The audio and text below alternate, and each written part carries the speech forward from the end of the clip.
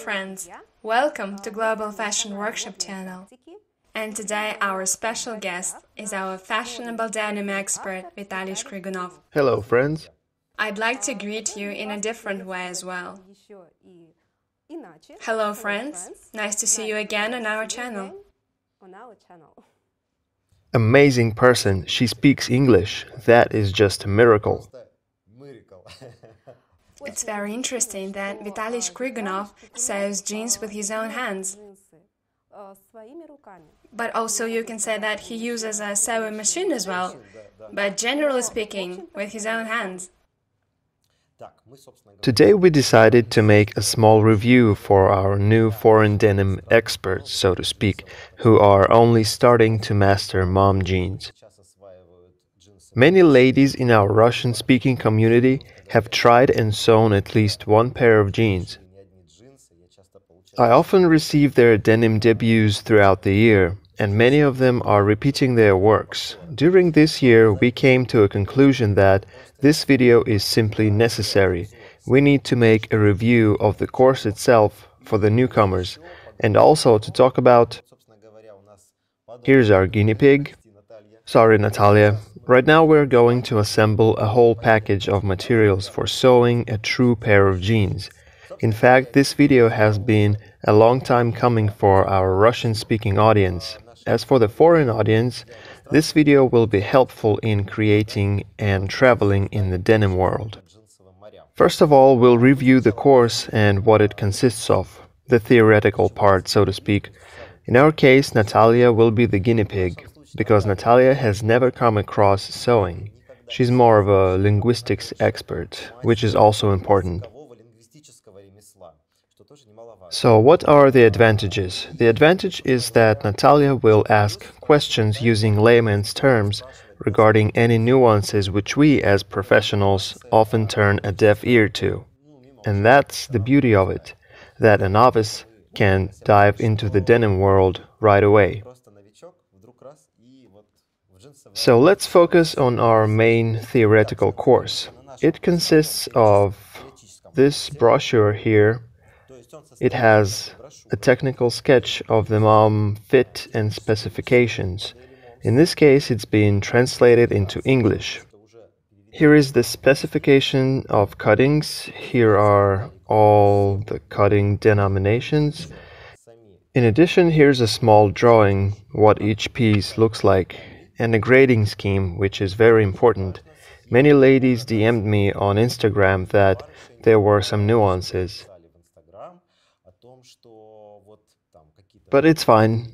At first, something may go wrong. It's possible that you didn't quite understand something or didn't calculate correctly. But later on, I kept receiving messages from my denim colleagues who learned to deal with the construction of the pants, jeans in particular, thanks to this scheme. And that's why it's important to go deeper and get the feeling of how it all works, how jeans become attached from size to size. So this is a small theory, so to speak. When do we start the practical part? There's one more necessary nuance of the main part of the course.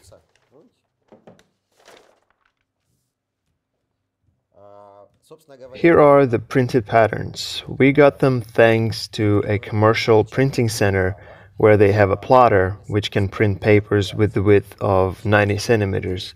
So all the cutting pieces are with added allowances, with all the notches and reference points, so that you can easily assemble all of this and don't have to baste anything. Vitaliy, please tell us, what size are these patterns for?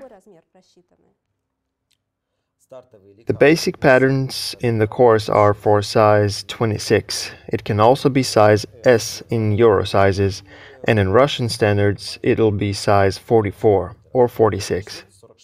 So the advantage is in the following. Since jeans are graded in sizes that are in centimeters and not in inches, in Russian understanding we have a 4 centimeter interval between sizes, whereas in American understanding it's all in inches.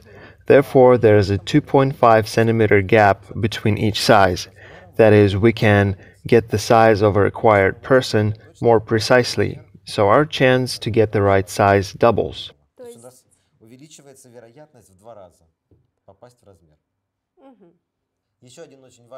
Another important nuance, we have this square here, just an X factor. When we get these patterns after printing, we must measure this square. It must be exactly 10 by 10 centimeters. If it meets the parameters precisely, your printing was implemented correctly and accurately meets all the required sizes.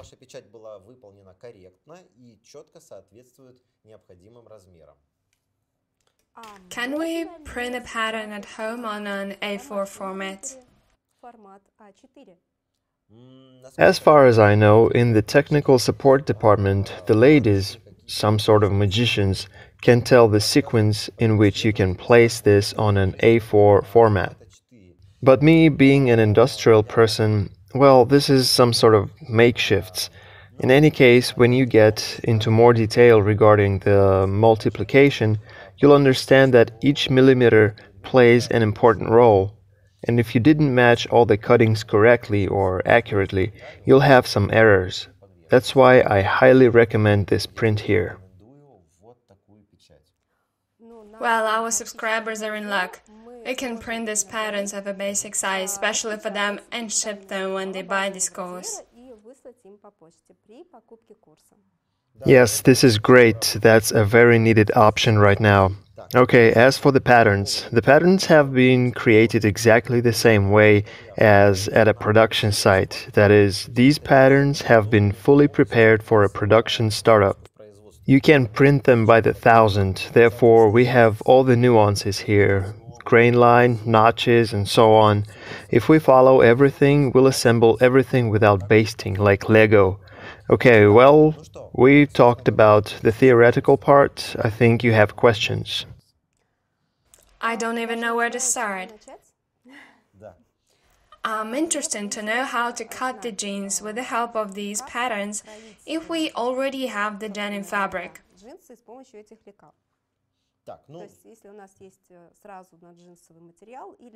Do we first need some fabric, and then later we... No, naturally in the course we go through this cutting process in great detail together, how the patterns are placed, in what sequence, how to check the grain line in compliance with the selvage. That is, all these nuances have been considered in great detail. In our case, if we violate the grain line, during the wash your jeans might get skewed into some wrong side. Can you please tell us where this grain line is? The grain line is here. It goes across the cutting, and we have cuttings of a yoke, for example, and some other nuances which may be in an unusual direction. I mean, there are some intricacies and nuances here. Is this the belt? This is the belt, here's the belt loop. If a person comes across this for the very first time and doesn't understand which cutting it is, they can look at the specification and find its number. Here they are. Find the number on the cutting itself and learn what it is and how many of them are needed in the process. Very clear. Yes, okay, we're done with the theoretical part, and now I think it's the most interesting part of our journey, which we didn't really mention a lot in our course, to be honest. It is the assembling of materials. We talked about the fabric, the one we worked with during the course, but this time we decided to, again, the reason we have this novice person here, who is a dummy in sewing production, for which the ladies, our colleagues in Global Fashion Workshop, tease her. And so I decided to defend this lady. We'll look at all the fabric packages here now. Natasha, you're going to be a denim professional. You'll know how to differentiate denim.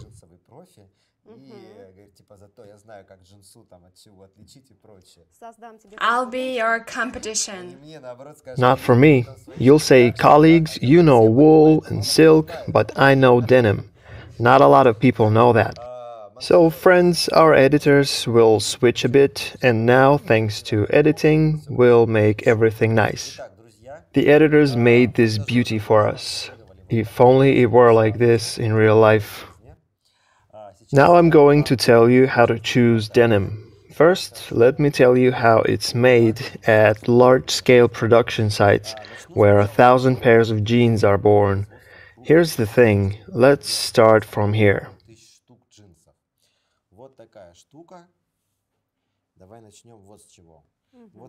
Here's the basic fabric. It's navy blue, just a cloth. As I like to say, this is just a Soviet school uniform. So unsightly, good for nothing. If you saw it in a store, you would pass by it.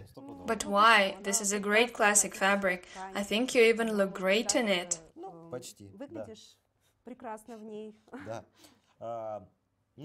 Yes, but it's not blue enough. It's no good. And as I say, any denim is like a diamond, which you can get unless you polish it really well. It's good in that the more you wear it, the better and nicer it becomes. And that's exactly what they do at production sites. Let's say they got several thousand meters. They need to calculate how much it shrinks during chemical treatment, washing, pretty much everything. They need to calculate all the coefficients, include them into patterns. In fact, our patterns have these average coefficients included. That's why when you sew, you do it without fitting, and when you put them on, they'll be a bit too big for you, a bit loose. These patterns include a small shrinkage coefficient, usually 3–4%.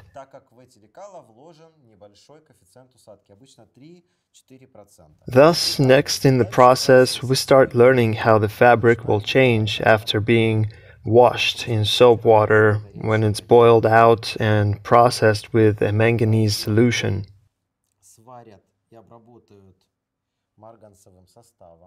That is, this bleaching here, first it's rubbed on a mannequin, then the manganese solution, and then after washing, the redox reaction takes place. And here is how we get this beautiful white denim. Can you buy such denim? Or can you find one? Just this one, because if we first wash it, and many ladies like to first soak this fabric, then dry it and only then start working. It's okay when working with wool, silk, shirt cotton or suiting cotton. In this case, by no means can you do that, because this fabric is processed with a special starch compound finishing mixture. And thanks to it, this fabric feels papery. And when ironing during the sewing process, it'll be very dense, will iron well, and you'll have straight lines. And these are the intricacies, the reason we love jeans so much. This will never happen if you wash them first, because the starch compound has to be worn out consequently.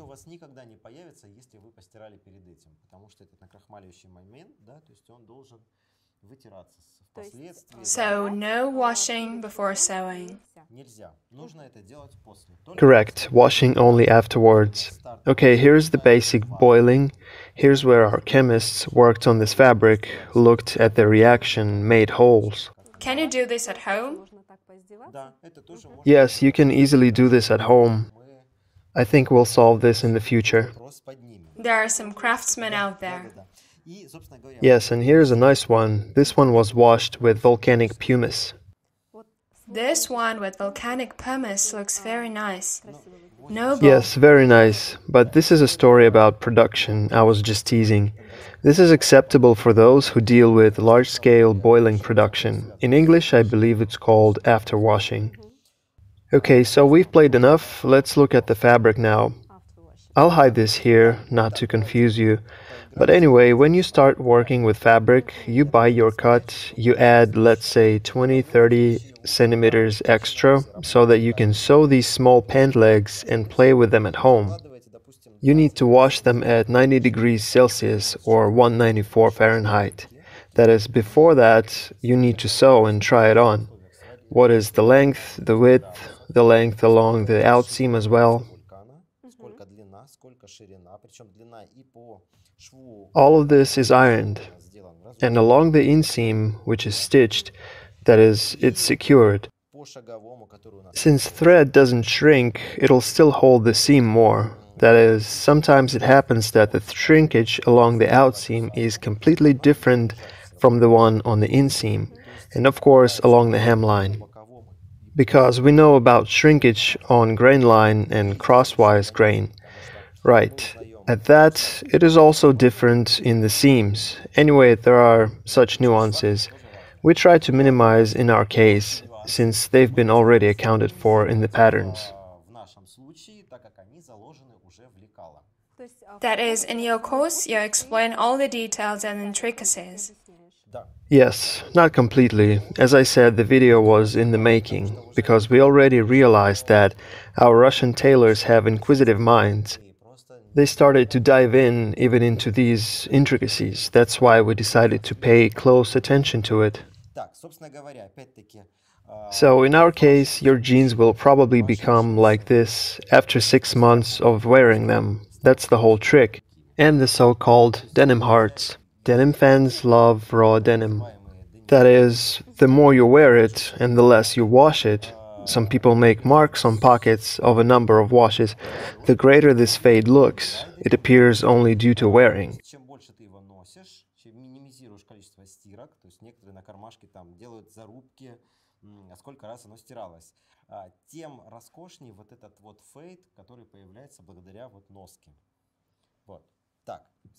Removing all this, now let's focus on the fabric. This time I decided to divide our types of fabric into 2 parts, since we have, of course, mom jeans and slim jeans, which are absolute opposites in their properties. In this case, if these are mom jeans, it should be 100% cotton or include a tiny bit of elastane, but it's an exception. We're going to look into it right now. That is, let's say we have 100% cotton. Here it is.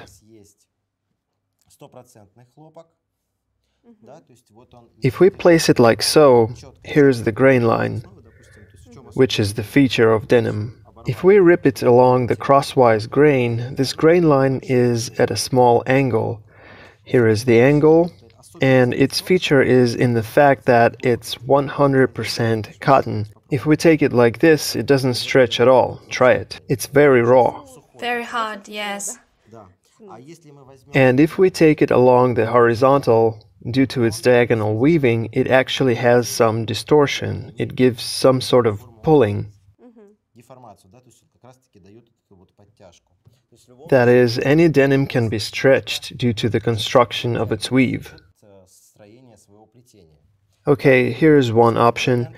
This is a regular type, that is, not very expressed weave, and navy blue in color. Okay. Here are these ones. Here the weave is bright and clear, but it's gray, and it can also be blue, red, pink. It all depends on our textile workers. Is this 100% cotton as well? This is also 100% cotton. It's quite raw and rough. Feel it. In addition, the quality of denim, its density, differs not by hand feel, but by weight. The weight of fabric. Correspondingly, textile workers mark it in ounces. Again, this is the American system, not the metric one, where we measure it in grams per square meter. That's what they call it. Let's say there are 10 ounces, 11, 12. 14 is very dense. In this case, this is 11. Actually, this can be felt by hand. You'll see. It looks like a worker's uniform. It'll never wear off. Yes, that's true. I want to say that I specifically chose this light denim. This is, let's say, 8-9 ounces. It is very soft, but it's 100% cotton. It does not stretch at all. It's very raw. But again, due to its composition, this is 100% cotton. It doesn't stretch, doesn't distort, very rigid. Due to its thinness, despite it, it is good for mom jeans, because in mom jeans the allowances for looseness are calculated for raw fabric. That is, the very first jeans were made out of this. There was no stretch in the fabric at all. Nobody created it yet. Where can you find this fabric? As a rule, in Russia, Italian stock suppliers help us. In any more or less large city, you can find it in any Italian fabric store. Any medium-sized store has at least some denim.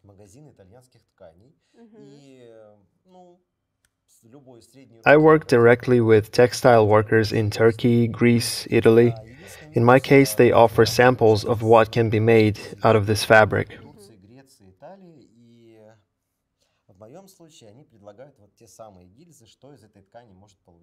In our case, we often buy a pig in a poke and have no idea what it'll be. Anyway, even some Chinese inexpensive fabric can be good. It's important to look only at nuances, which we're going to talk about now. Here we even have this light fabric. Most often it's used for shirts, although in summertime, jeans made of this fabric will be very comfortable. Okay.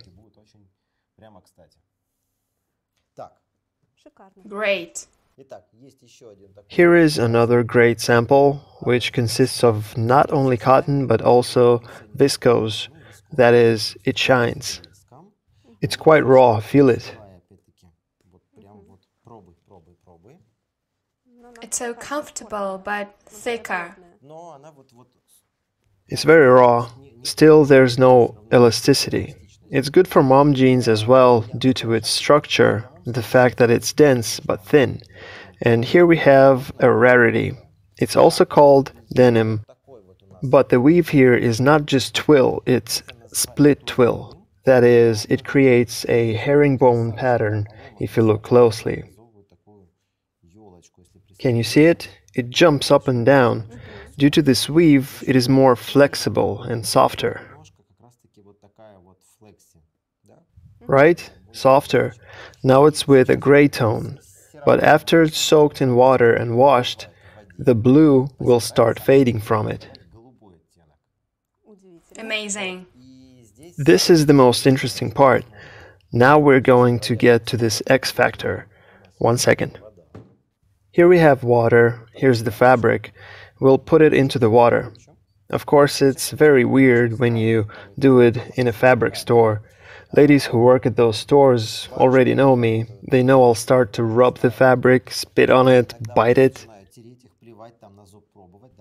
Let's start with my favorite one here. Look here. During the process, when you buy fabric in a store, you'll never know how much this fabric will fade.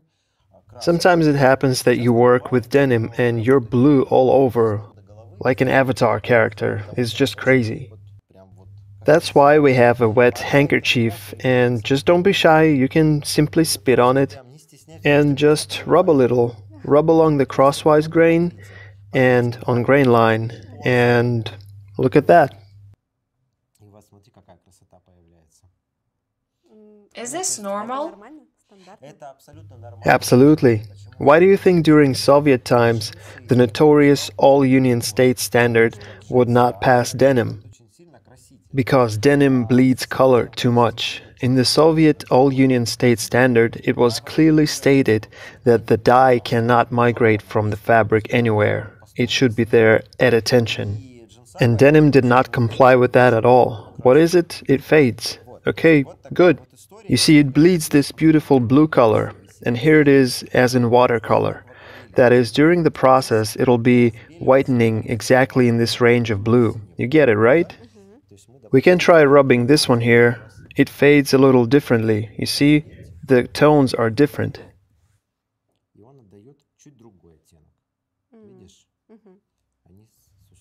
Let's try another one.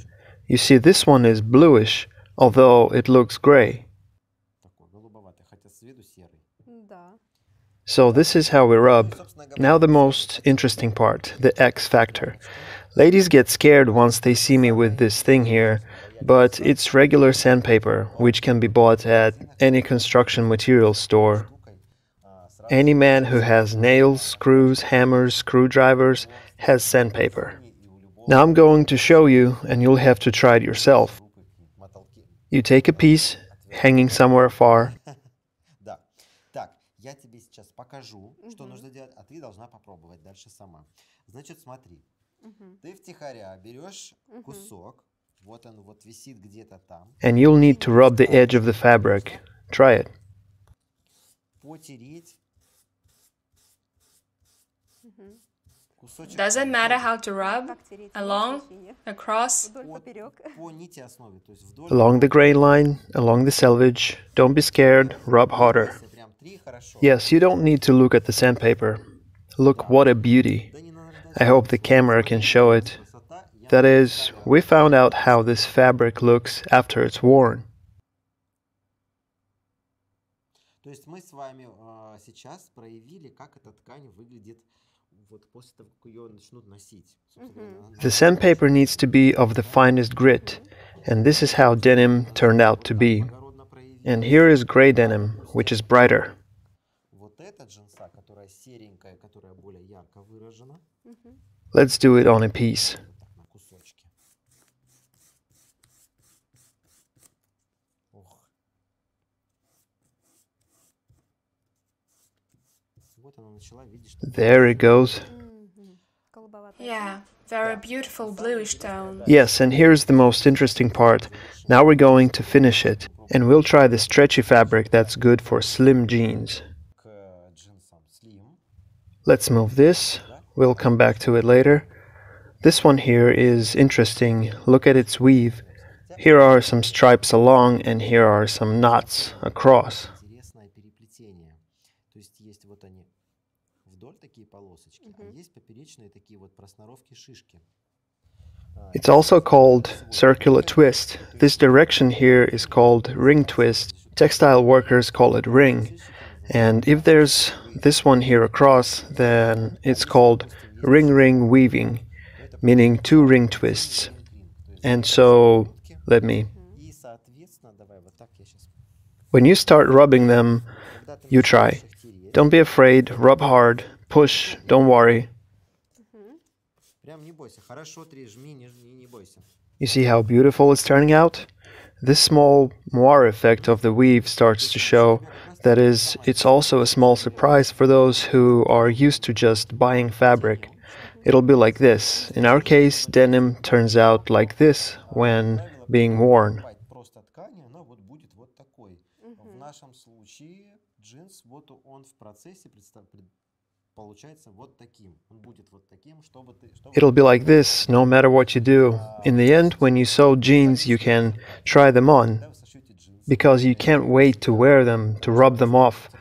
Put them on and just rub all these parts on you. Pockets, knees, these nice diagonal folds, which are called whiskers in English.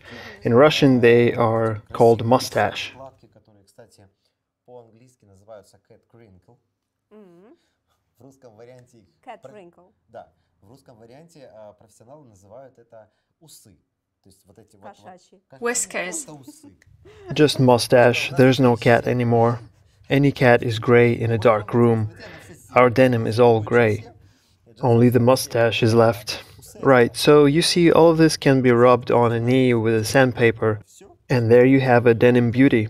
In fact, even your garment was rubbed on a mannequin at a production site. Собственно говоря, вот даже на тебе это изделие на производстве терли на манекене. То есть в любом случае... In any case, some people use hands, some sandpaper to make them look old.